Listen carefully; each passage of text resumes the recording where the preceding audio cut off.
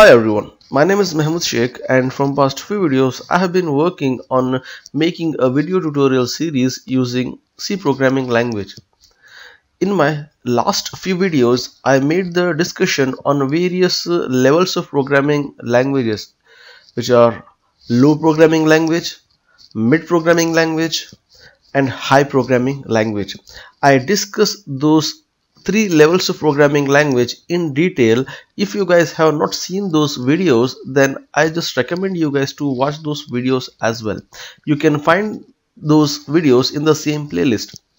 Okay, so now today in this video I'm going to discuss a topic which is translators.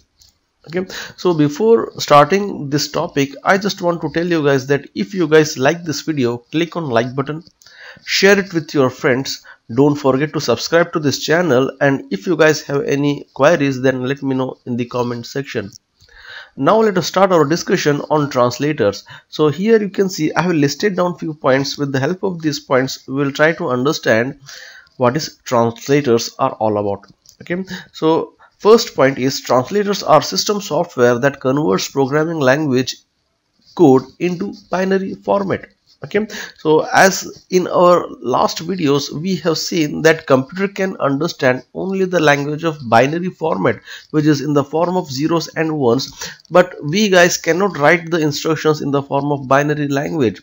So we write the instructions only in the form of high level language and mid level language. Okay, so there has to be a translator which translates the high level language instructions and the mid level language instructions in a language which can be understandable by the computer, and translator does that work. Okay, so the translator translates the high level and mid level programming language into binary format. Next point is providing diagnostic messages wherever the programmer violates specification of the high level program. Okay, so apart from translating the high level language and mid level languages into binary format, translators also diagnose the instructions, and whenever a programmer violates the rules or the guidelines of programming, so translators highlights those mistakes or errors. Okay, and here as you can see it is also mentioned that translators are system software. Okay, and I have also discussed what is system software in my earlier videos. So if you guys have not seen those videos, then just I would recommend you guys to watch the video on the system software as well. Okay, now as you can see here, the translators are classified into three types. Okay, first one is compiler, interpreter and assembler. Okay, so in this video we will restrict our discussion only to compiler, and in our next videos we will discuss what is interpreter and assembler. Okay, so now let's move ahead to the next slide. Now let us start our discussion on the first translator, which is compiler. Okay, the first point is a compiler is a system software that translates human readable source code into machine readable code that can be executed by a computer. Okay, yes, the same point, okay, which we guys have already discussed. Okay, so compiler is a system software that translates human readable source code, which means whatever programming instructions, either in the form of high level language or middle level language, a programmer is going to write, those instructions gets read by the compiler and converts that code into machine readable code that can be executed by the computer. Next point is the source code, which is written in high level programming language such as C, Java or Python, is transformed into machine code, also known as an object code, that can be run directly on computer's processor. Okay, so one of the role of the compiler is whatever source code or instruction programmer is going to write using any of the high level programming language like C, C++, Java, Python, PHP. So this compiler will transform the high level language into machine code or an object code. Okay, and this machine code is a code which can be easily understandable by the computer, and then we can directly run that code in a computer's processor. Next point is the process of transforming the source code into machine code is known as compilation. Yes, okay, so I'm sure you guys have understood that the process of transforming the source code of high level language into a machine code is called as compilation.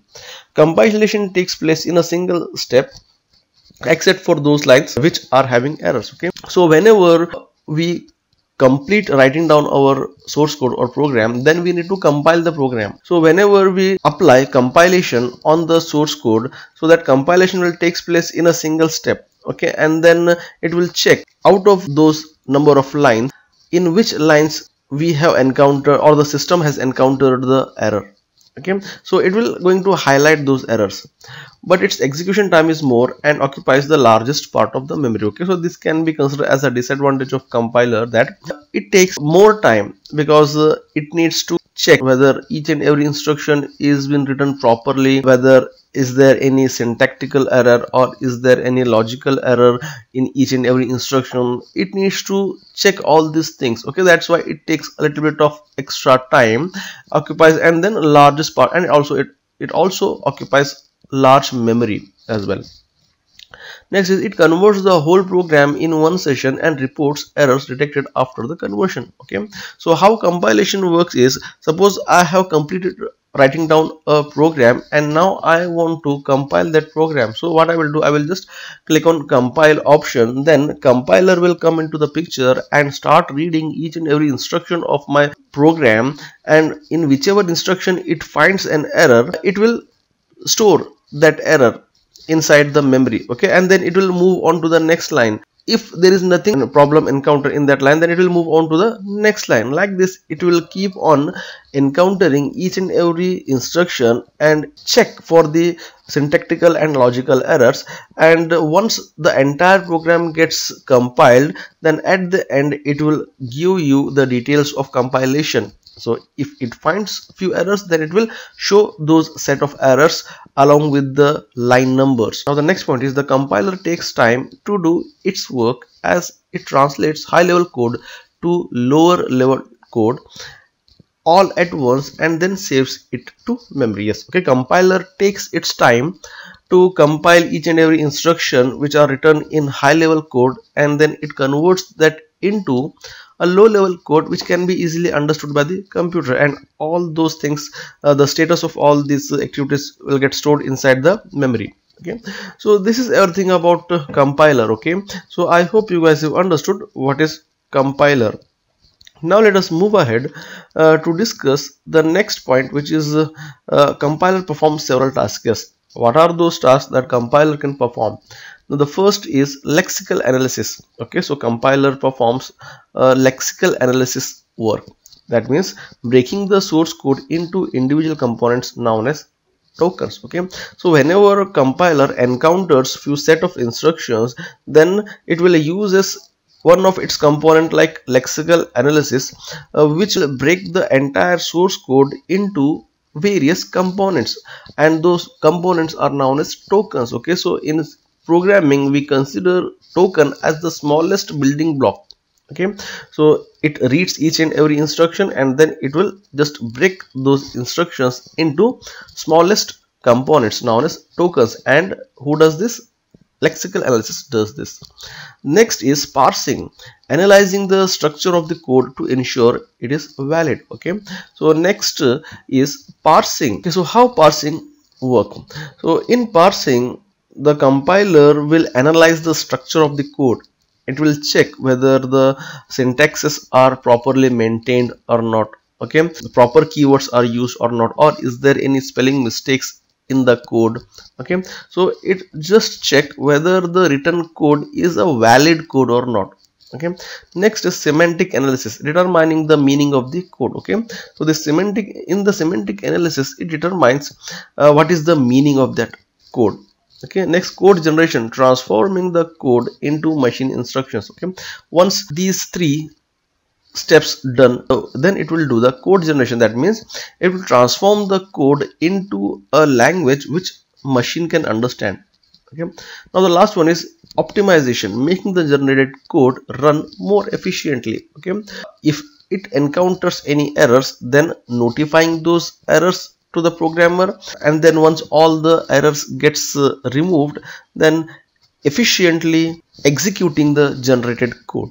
Okay, so these are some of the duties of a compiler. So this is everything about one of the type of translator, which is compiler. Okay, I'm sure you guys have understood each and every point regarding translator and compiler. Okay, so that's all for this video, guys. In my next video I will discuss about interpreter, and I will see you guys in my next video. And if you guys like this video, click on like button, share it with your friends, don't forget to subscribe to this channel, and if you guys have any queries, then let me know in the comment section. And thanks for watching.